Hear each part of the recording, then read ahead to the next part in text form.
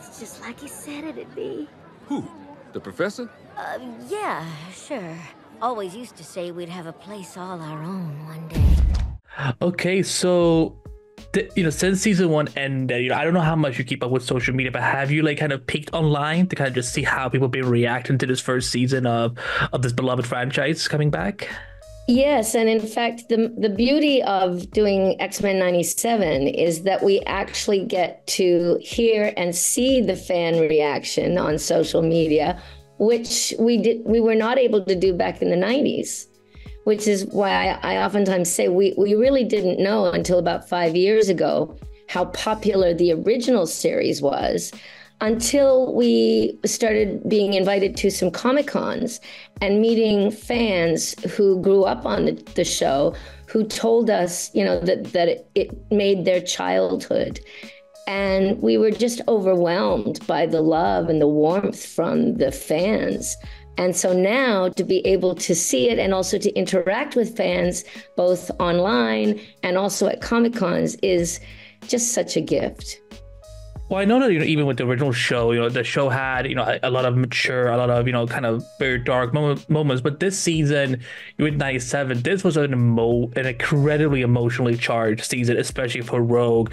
For you coming back as an actor for this character, were you prepared? Had he told you kind of like in advance, like get ready because Rogue is gonna really go through it, or like were you taking it at script by script? I just took it script by script. Yeah, I mean, I think we talked about some of the ideas for the first season every now and then, but really, just like in the old days, in the 90s, we never really knew what was going to happen until we got the scripts. And so it was just so exciting to be able to get like season 5 and then 7 and realize ahead of time that this was a place where I could really put all of my emotion and passion and my skills for acting into that piece. Not to mention I had been suffering from depression, and I was grieving because my young 17-year-old niece had just passed away about 8 months beforehand, and from cancer, and I was deeply, deeply grieving. So I figured that I could use my grief and put it into my voice so that it would be authentic when Rogue loses the love of her life, and that I hoped that people would feel that and it would resonate with them, and that hopefully, since many people have lost dear ones because of the COVID pandemic, wars, displacement, that hopefully they would also feel it and it might help them cry and release their own grief and hopefully get some healing. Well, I didn't notice. My condolences first of all, and because I always felt that, when I was watching that episode for the first time, I felt like, because I wasn't sure, like, if if you're letting out your emotions about the story that you're reacting to, but like now to know that there's two sides to it, that's that definitely changes my perspective a lot as a viewer, and right. You return to this iconic hero that you become so close that everyone now know you as around the world. But was there something that you, when you met with the creative team, talked about, like, was there something that you were hoping to bring to Rogue this time around, after all these years, that you were like, I didn't get to do this during the first 5 seasons, but I want to make sure I can do it now, whether it is for the writing to acknowledge that or for your performers to include that? No, I didn't talk about that with the creative team, because when X-Men 97 begins, it's really a very short time after graduation day, after the end of the first animated series. So Rogue hasn't really had much character development in that time. The only thing that's really happened is, Professor X is gone, and now Cyclops is basically leading the team, but they're trying to figure out, well, there's power struggles going on. And so No, I just knew that I needed to pick her up where we left her so that there would be no gap. And I focused on that for the first few episodes. And then, as I said, when I got the script for episode 5 and then episode 7, it was just a gift, a real gift for an actor. I feel like, I mean, maybe this is how I interpret it, but I feel like this season was really the end of innocence for a lot of the characters, including Rogue. And we start to see her really going down this dark path now of that we're not really used to seeing. Would you say that there's no point of return anymore at this point, or do you still think that she can come back to the kind of lightheartedness, bubbliness that we've all come to know for all these years? Well, when somebody is grieving, you go through a major emotional roller coaster. And you do get to you feel anger, you feel sometimes revenge. And we see that in Rogue. Like in the beginning, she's broken. Then she starts to just turn her energy into her anger and let her anger out and become the avenging destroyer, like Kali, the goddess of death and reincarnation who dances on the bones of the dead. I mean, she really goes on that journey, which is what a lot of people go through when they've lost somebody that they really care about. At one point in my own grief, I said, will I ever be happy again? Can I ever feel joy again? And, my sister who lost her only daughter, she's still going through it. And it's very difficult. But I have come out the other side, and I am now honoring her memory, and I feel glad that I can put it into my work, channel my own blues, channel the blues into my work, and that is actually very therapeutic. It's cathartic. No, I got absolutely. I think Rogue will too. Sorry. So just to finish that thought. So yeah, I think Rogue will as well. It's a journey that she has to go on, and we just have to keep watching to see where it takes her.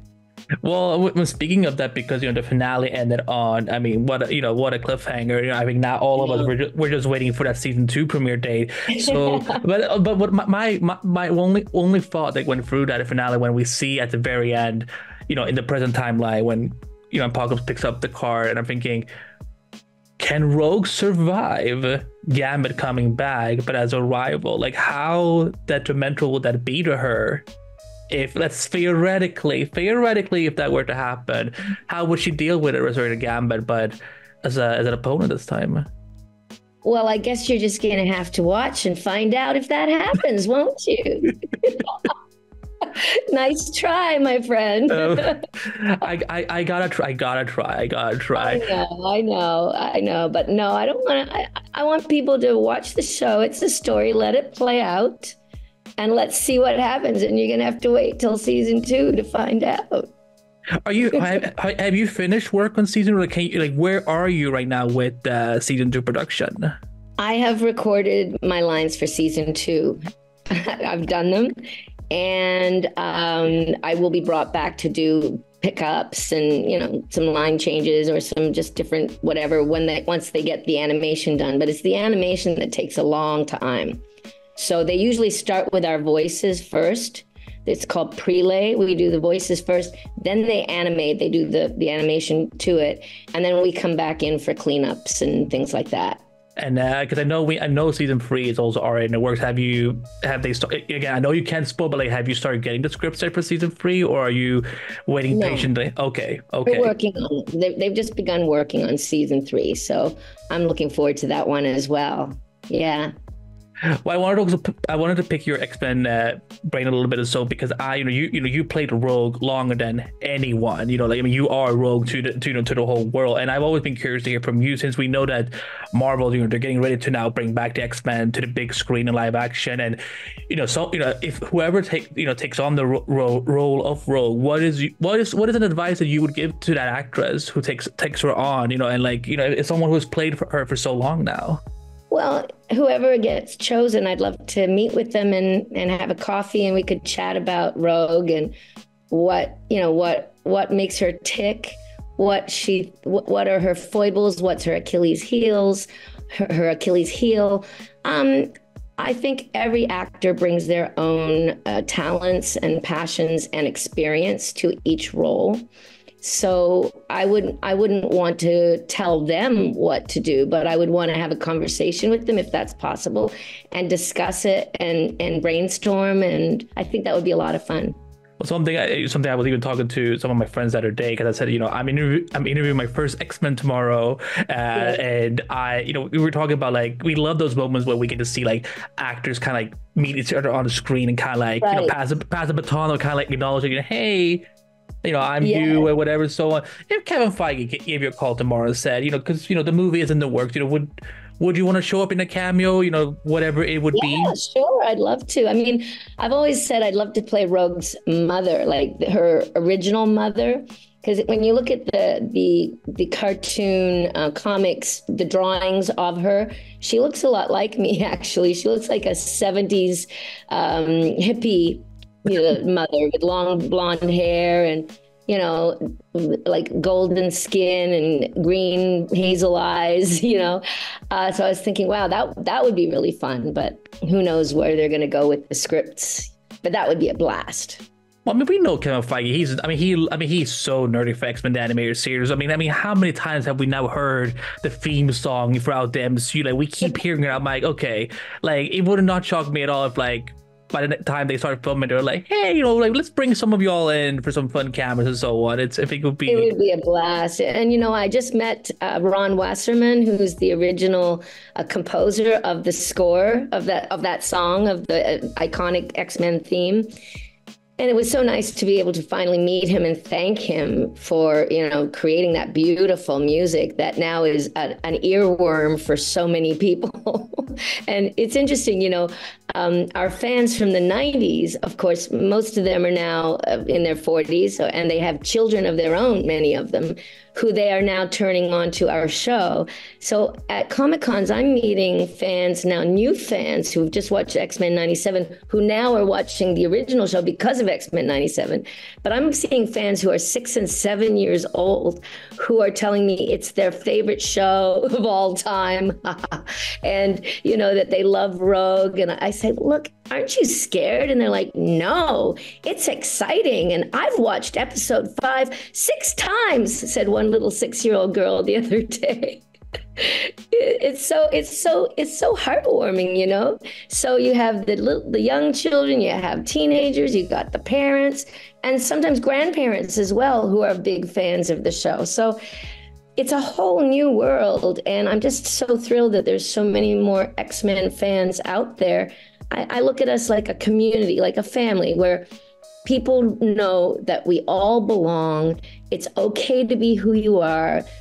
If you're different, great. Isn't that a wonderful thing? Like, let's celebrate it, as opposed to trying to other people, make them feel bad because they love who they love or the color of their skin or whatever. No room for bigotry in X-Men, in our community and in our world. So I'm just really grateful to be back. Amen to that. I could not agree more. Before I let you go, besides X-Men 97, where can fans look forward to hearing or see you next? Okay, well, I have a movie that's coming out in September, probably, called The Legend of the White Dragon. And it's the last movie, sadly, that Jason David Frank did, who was the Green Power Ranger. And so it's his final movie, and I'm in that. Also, I have a book. I have my memoir coming out in September called A Rogue's Tale. So keep an eye out for that. It'll be available on Amazon and stuff like that. And then I did another movie that's an animated feature film for children called Space Bears, which will be coming out in 2025. And that's about these little bears from outer space whose mission is to go to dying planets and try and save them and try to tell the inhabitants to protect and preserve the environment. So that's a lot of fun, and I got to sing in that one too. It's a musical. So. Awesome. And I read that you're a singer as well. So yeah, you're a woman of many talents. Thank you. Well, I started off doing musicals. That's how I started. I sang in musicals and in bands. Then I found out I could act. So then I was acting and I was doing theater. Then I did film and television and finally animation. Listen, I mean, I'm just putting this out there, but X-Men the musical, maybe? I know, right? Oh, that would not be, or even an episode. Yeah, like see, like I mean, heck, all these TV shows are doing musical episodes these days. And like, well, yeah, I would love to see like maybe like in season 3, you know, y'all get together, sing your feelings out, you know, because y'all these X-Men have gone through stuff. I know, and we can, yeah, you know, and also if people want to follow me, I'm on Instagram at Lenore Zann, LenoreZann, at Lenore Zann, or Twitter at Zann Lenore. And yeah, follow me. I oftentimes talk to the fans and interact. So I'm always happy to have a chat with people. Well, Lenore, thank you so much for your time, and thank you for everything that you have done as part of this X-Men legacy. You know, again, I grew up on the show. Like, you know, I'm in my 30s now, you know, and I was just a little, you know, You must have been tiny, yeah. Very tiny. 6 or 7 or something yourself. 6, 7, yeah, and like if you had asked me 30 years ago, yeah, you will talk to a role when you grow up. I'm like, you're crazy. But thank you so much. Congratulations on what was an amazing first season. I cannot wait to see where it goes next, and thank you so much. Hopefully we'll chat in the future soon. This uniform shows up in Mexico bashing heads in with you. It sends a message. Damn right that you stand with mutants.